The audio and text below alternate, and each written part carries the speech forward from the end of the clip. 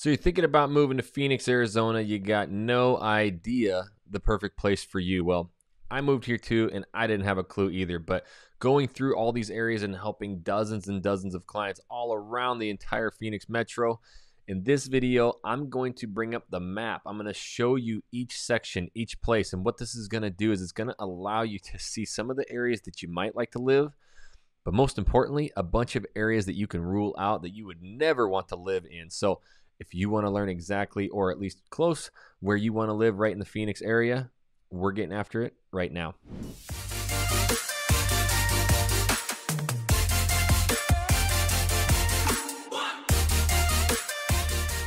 What's up, everybody? This is Jackson Wilkie with the Living in Phoenix channel. If this is your first time to this channel, you want to learn everything about what it's like to work, eat, sleep, live, play, and exactly those perfect locations for you to live or not to live, make sure you tap that subscribe button and you click the little bell so you're notified every time we do a new video.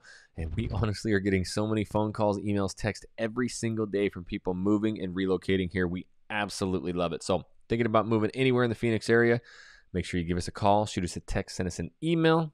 Days, nights, weekends, we got you back. We're moving to old sunny Phoenix, Arizona. All right, so like promised, I'm going to bring up the map because you just got to see this kind of stuff. You know, you can't really get it by reading, and I'll be able to actually zoom in far enough to get right into the streets and show you different styles of homes and what's there.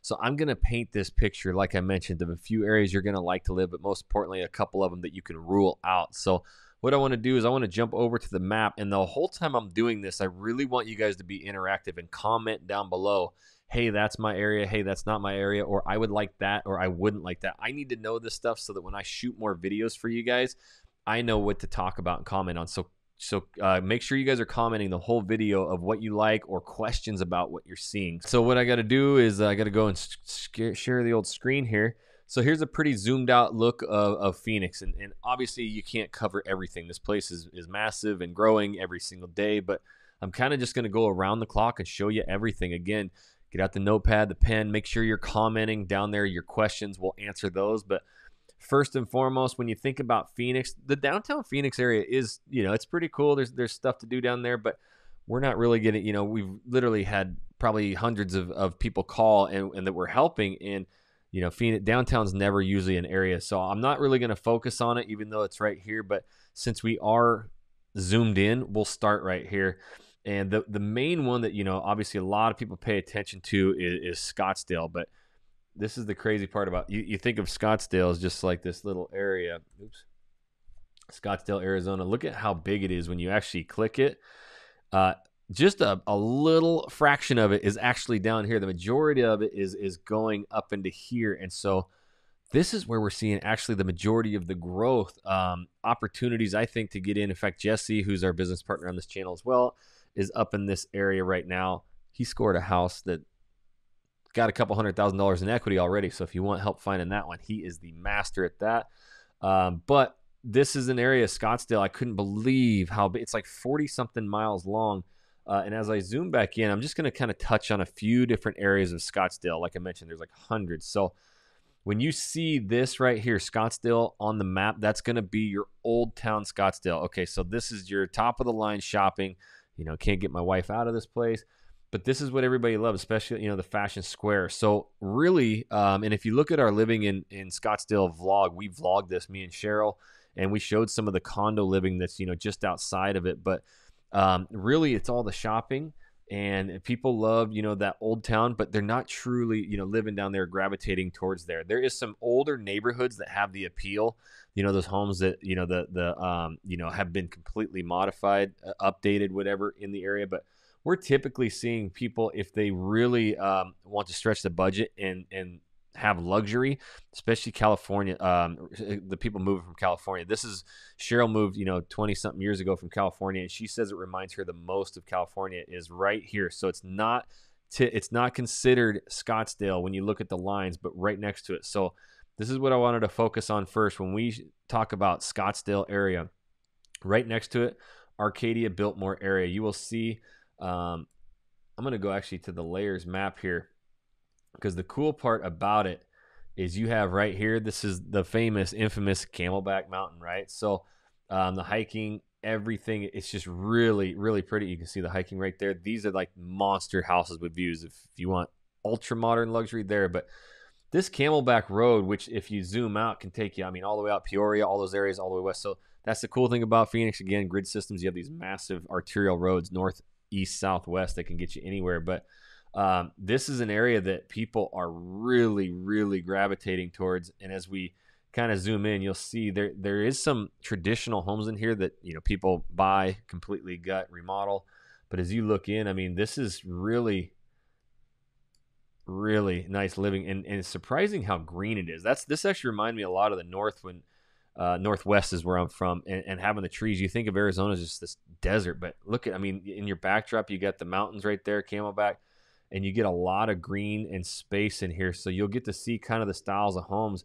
This is super a lot of what we're seeing. You know, they're knocking stuff down, building new, but Arcadia Biltmore is going to be more of your luxury living, and it puts you right on top of Old Town Scottsdale, all the shopping right next to really everything. So when we think of Scottsdale, there's the Old Town area, and really some of the most popular areas we're hearing about that some people didn't even know is that Arcadia Biltmore. A lot of the high-end jobs and corporate structure is right in here as well. So, you know, some of the highest paying jobs in the entire Phoenix metro here. So lots of great options for food. This is kind of the can't miss area for living if you like luxury. So moving up, these are the areas we see a little bit more like kind of not the retirees, but yeah, maybe retirees a little bit older. But Gainey Ranch, McCormick, super green again, beautiful golf courses everywhere. There's actually lakes right around here. You know, you'll see people paddleboarding and stuff. Parks all along here.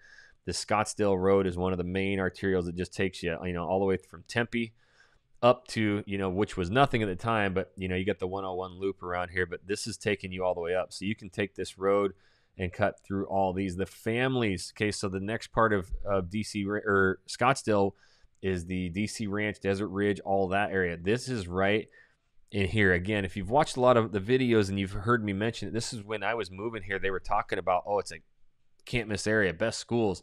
I wasn't as big of a fan of DC Ranch, Desert Ridge, just because of the desert decor. Not every house had it, but the majority of them did. So it kind of deterred me from it, and it landed me, you know, down the Gilbert Chandler area because it's way greener. But this is people who don't mind that and want really the top schools, all the shopping. There's a lot of tech companies coming in. That's why this whole 101 was built. You know, is because of the growth outward. This is really a can't miss. Again, really nice schools. True North is something that a lot of people haven't heard of. So everything out this way is really starting to blow up. And if I go to the layers again, you'll notice you're right, you know, at the foothills of a lot of these national forest, the mountain ranges and hiking. And so you'll see a lot of people who enjoy the outdoor lifestyle with side-by-sides, buggies, that kind of stuff. They're living here. So you're really kind of tucked into the mountains. So we'll get back out. That's okay. There's like 1,000 places to live in Scottsdale, and this is what we've done. You tell us 2-3 things you like, what you need to be close to. We know individual neighborhoods within here that will be like, oh my God, that'll be perfect for you. Okay, so I just kind of wanted to give you a blind look. We could spend all day looking at this. So next, we'll go out west here, Peoria, Glendale. I will just be brutally honest, and again, it's not my word. I'm not trying to steer in any way. It's public information, but you know, the median home price, everything's a little bit lower out this way. It's starting to, you know, clean up, but that's kind of where all the cool stuff is out this way. You know, when the Cactus League, baseball, they have all the stadiums out this way. So there's a lot to do over here, but we're not seeing a lot of people relocate there, and maybe an area over time it's starting to really pick up and grow, and we'll see that. But it's a little bit of an older area. That's probably your best bang for your buck if you really need to stretch the budget. But one area that really was cool, and I had no idea, again, it's all feeling, and if I were to live anywhere north of Phoenix, Scottsdale area, this is where I would look at. So right here, this cross section is Happy Valley Road, Lake Pleasant. So Lake Pleasant is actually badass lake. You can park your boats there. They got a big old water slide there that you can launch into it, but you'll see boating, jet skiing, and it's really just not too far. This area out here, when you drive off the 101 loop and you get into here, some of it can be spaced out, older stuff from way back in the day, back when it was like stretched out from the city, but now it's starting to infill. Right around here is a lot of the new construction where you can really stretch your dollar, but I got some buddies that live out that way, so we go out here And they have huge, 4, 5, 6 bedroom homes. They're stretching. They get a way bigger lot. They either have that giant like garage attached to the house with 14-foot bay, or they'll have a shop. They got their boats. They got their side by sides, their dirt bikes. You can it's kind of like the outdoors dream. And then you're close to the lake, and it's just zip from the house and head up into the mountains and go cruising. So that's one thing too. There's a lot of Facebook groups for people who like riding motorcycles, so you can get in quickly to these groups and find some amazing rides. But this is an area up here that you'll see those bigger homes with the shops, and everybody's got their toys, and it's a little bit more affordable since you're stretched out that far. So really surprising up there if that's kind of your lifestyle. I'm going to bring it back in. Obviously we covered this area in Scottsdale, so the other one we'll start cruising to is Tempe, another one kind of downtown. Everybody thinks it's ASU, but this is where we're starting to see an influx of people who just kind of want everything to do and zero maintenance. Obviously, you have the ASU campus, and you've got some of the college stuff down there, but we are seeing business professionals, singles, even a lot of retirees move to this area because of the incredible condos with the views of Salt River. You have a mountain right down there. You can hike. You have the ASU campus, Sun Devils, but it is loaded to the max, which Snooze Eatery is one of our top favorite. You come here, hit Snooze. It's definitely one of our favorite breakfast places. Get those cocktails in the morning. But if you cruise down here and see, you'll have just all the breweries, so much stuff to do, College Ave. And so you're seeing people. There's a mountain you can hike right there. So you have all of the shops, restaurants, bars. You can see. I mean, talk about crane talk. They're really pumping this in. And I remember my buddies used to go to ASU back like early 2000s, 2005ish or something. We would come here. It was literally just college town. And now, like I mentioned, with all the big condos and stuff going in, people are really enjoying the lifestyle of Tempe outside of just your. Oops, I got to zoom back out here. Nice gravel parking lot there, huh? So that's one thing that we're seeing with Tempe is if you want kind of the walk to everything, you head right down to the Salt River, right down here, this giant park. You can go paddle boarding.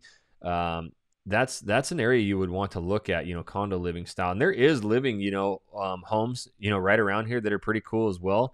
You will see, some college students or rentals in that area, but we're seeing a really big spike in that condo living there. So for me, it was the Gilbert Chandler areas for me. I was so happy to see how green they were. Again, when I was looking up North Scottsdale, it just seemed so dry and rocks and cactus, and started coming down to Chandler Gilbert area, and man, I was just shocked at how green it was. So the cool thing about it too is you think like you're just out in this little suburb area and it's just neighborhoods, but it's got a lot of cool things to do. I mean, there's restaurants everywhere. You basically are self-sustained. You've got all of your shopping, anything that you would need really close, great schools, but they've also done a good job of kind of maintaining like almost like a nightlife thing to do. So, we get a babysitter. The wife and I can go like find where it's not like cookie cutter, like you're not going to go hit the Chili's or Applebee's, right? And right here, this is Arizona Ave right here. And if I zoom out, you've got, Chandler, downtown. So what I'm going to do, if you look right here, the state streets, you got Chicago, Boston. Right here is one of my favorite spots. I'll zoom in here and I'll go to the layers. So we'll cruise right down until she flips. So this Boston Ave is behind us. We're on Arizona Ave, and these are all restaurants, bars, breweries. I love my brewskis. Arizona's doing an incredible job with all these new breweries, tacos, you name it. So this is a really fun area that is right in the heart of all the suburbs. They do a giant Christmas tree here. You got to have that Christmas stuff. There's a lot of activities done right in this area. So this actually kind of shocked me when we saw this, like, oh my gosh, you kind of still get that cool vibe of downtown, the old town Scottsdale. It's not exactly like it, but you have kind of that strip mall look and the shopping and the restaurants. So you have that. So you're not just all cookie cutter. I thought that was a really cool thing when moving here. So Chandler, Gilbert, some of the best schools, and we're huge into sports. Kids, play sports. So it's competitive there, and lots of, ball fields. Gilbert's just kind of like they're very close to each other. Gilbert's a little bit like, it just seemed a little bit more like older to me. It's got a great little downtown as well. In fact, right by the water tower downtown, They hold big like movie night in the park and then they want you out of there by like 9 o'clock, 10 o'clock. It's like done with, but there's a lot of really cool areas right on, Gilbert Road, the downtown area as well, that it's independent style shops, restaurants, bars as well. So you're going to have that, parks everywhere. And when we vlogged this, I was showing some houses that were in that $600,000 to $800,000 range that would cost you like $3 million in the Arcadia Biltmore area or even more. So you can get like 5-6 bedroom, big old houses in the Gilbert area. Again, Sheryl, who's on the majority of these videos, our partner, she is the master at all of these areas from Biltmore, Arcadia, Scottsdale, Gilbert, Chandler. I mean, every street, every neighborhood, she's helping people find like that perfect spot and house. So you just ask her. She even did a video on Queen Creek, an area that's starting to get a lot of attention as of lately too, Chandler Heights. So a lot of this stuff is stretching out. We're just seeing massive growth and it's headed out. But the cool thing now from Chandler, which you couldn't back in the day, is you have the 101 loops. I mean, you can really get anywhere quickly with these major freeways that are growing. Mesa's an area, again, like if you get right in the heart of Mesa, this is it. Probably, I'll just be brutally honest, it's kind of the area that gives Mesa the bad rap. You'll kind of hug up over the freeway there, and it's more like the manufactured home trailer park almost. It's just like an older style of living, but where we're seeing people out is headed out to the east to some of these new constructions. There's master plan communities out here. We vlogged Mesa. Go check out that vlog where we hit one of those master plan communities that has its own garden. One of the coolest, biggest part. In fact, I take the kids all the way out there to go hit their parks at this master plan community. They're going to have a big ball field there, couple 100 acres. It's going to be one of the biggest in Phoenix. So there's a lot going out on the east side of Mesa, and that's where there's a ton of room to grow.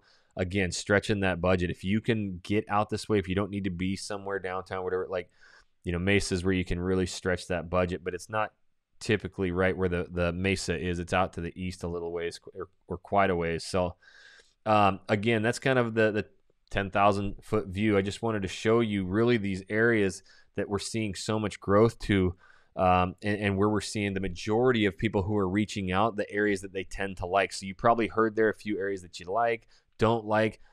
That's the hardest thing when moving to Phoenix. And if you don't move to the right spot, you're not going to enjoy that Phoenix lifestyle. I can promise you. We've had people, who moved, didn't use us, and they just were put into a house because they bought the house and not the location. And they're selling in a couple months, and they caught on to our YouTube videos and thought we were a pretty good resource. So it's cool to help them, but we're never going to force the house. We want to know your reasons why you moving here, lifestyles. That's when, especially, Sheryl, Jesse, they dig into like, okay, I know these 2-3 areas you've never heard of that are going to fit your lifestyle. I promise you. And then the tours, and it's all feeling. But the only way that we can help you do that is you got to reach out, guys. You got to give us a call, shoot us a text, send us an email. Days, nights, weekends, we got your back with moving to Phoenix, Arizona. And until the next video, guys, we'll catch you later.